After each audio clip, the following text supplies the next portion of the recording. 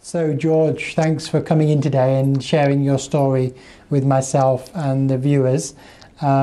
We appreciate you spending this time with us. I mean, there's quite a few questions that we could ask because we've not met before. Could you tell the story about how the cancer was picked up? What were the first signs?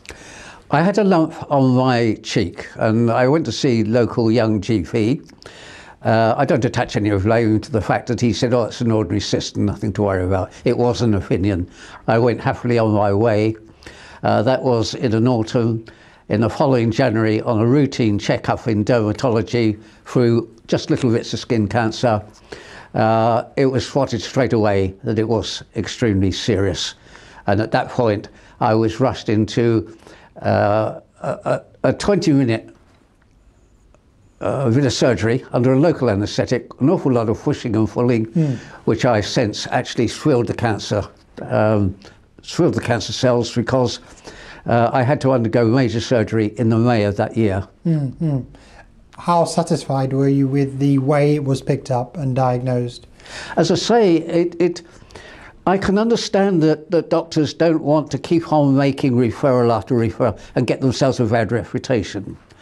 But in retrospect, it's far better to spend that time and that money on too many and unnecessary referrals than have to go through all the tremendous expense. I'm not thinking about the effect upon me, but the cost to the taxpayer, the enormous amount of effort for which I'm appreciative that's had to be put into keeping me alive. Yes. I'm sure that could have been avoided by early intervention. So what you're saying, rather than for clinicians to be too worried about making a mistake, being overcautious, they should, if they're not sure at all, get the investigations or referral done so that there can be a clarity as soon as possible. Yes, I completely agree. I think I attach a bit of blame to myself and my generation because I'm of a generation when the doctor is almost on a par with God and you don't question. So this is quite true. This is a generation thing. Yeah.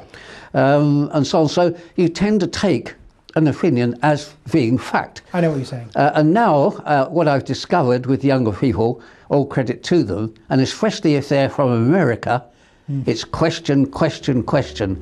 So I always say to people now, and I say it to people I meet, if ever you get a little lump on your cheek and your doctor says that's nothing to worry about, please find yourself another doctor, get another opinion. A second opinion can be useful at times. Yes.